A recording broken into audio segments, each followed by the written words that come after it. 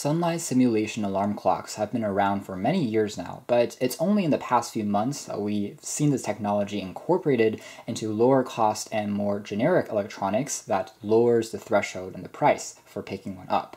Hey folks, you're OS Reviews. You're watching our video first look at another version of the Sunlight simulation clock that we reviewed a few months back. This one just improves on the aesthetics mostly. You can see that it's slightly more sleek and it has this chrome accent on the base that makes it seem more expensive despite the fact that it still retails for under 50 bucks. It acts as a regular alarm clock. You can use the lights for mood lighting in a room, for reading, and just like the name suggests, as you get closer to your alarm time, the lights get brighter and brighter, and that is similar to the sun rising in your room. And that supposedly wakes you up with more energy and, again, provides another sense of stimuli than just sound, which some people may struggle with waking up if they only hear a beeping sound. Otherwise, this version comes with an FM radio as well, and it uses LED technology for the clock as well as the display. And you can see that compared to the first gen model, this one is definitely slimmer, and the material choice has been upgraded, and the price point is still about the same. So this is another fairly generic build and design. It's sold by various vendors under various slightly modified names, but the main concept is the same. This is, again, the second generation or the third generation model in terms of the design. There is a standard micro USB port for charging, and this is a standard AC adapter for providing power. Inside there is a quick start guide, which is documented in black and white, and in here there is the clock itself.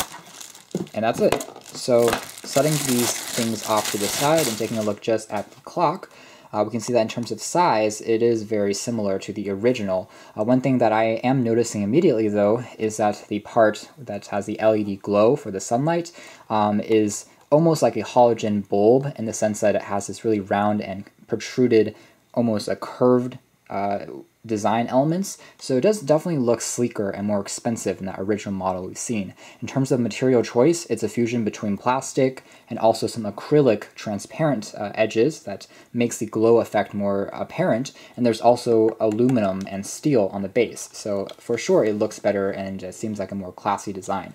All the controls can be found on the top, you can see, which are rounded off, and they include an easy-to-tap snooze key.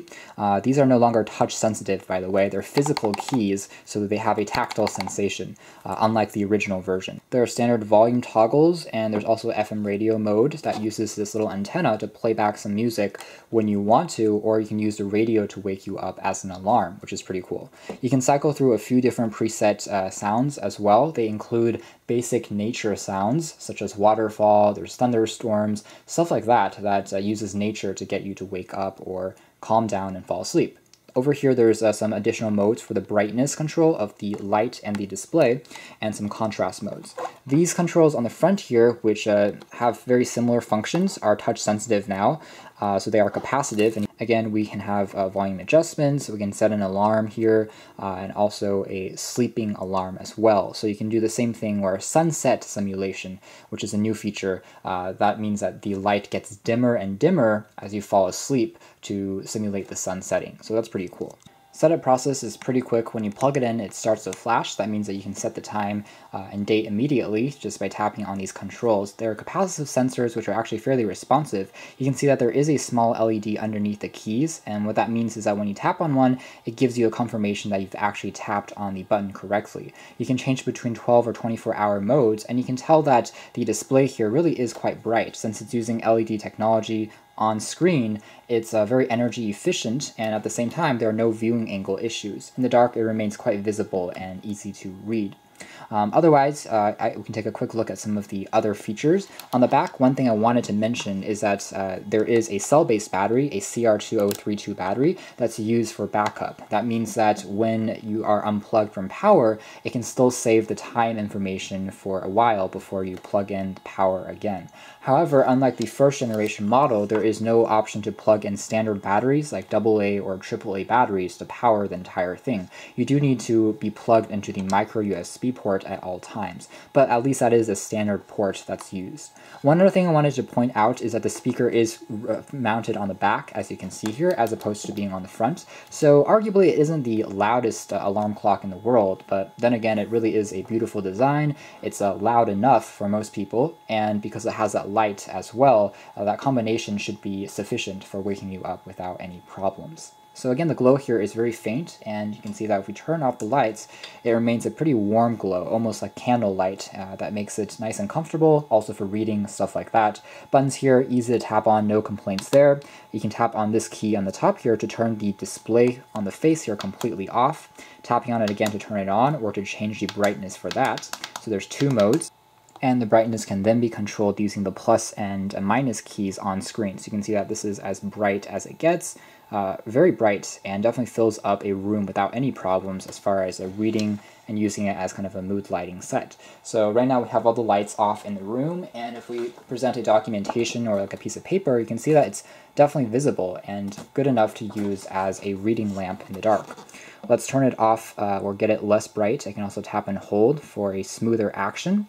And I can change the color by tapping on this again. It starts off at green, but then cycles through reds, blues, magentas, and then goes back into that kind of gentle white glow. So you get a few nice custom and playful colors that you can cycle through for a more funky look. So here are the sounds that you can select from.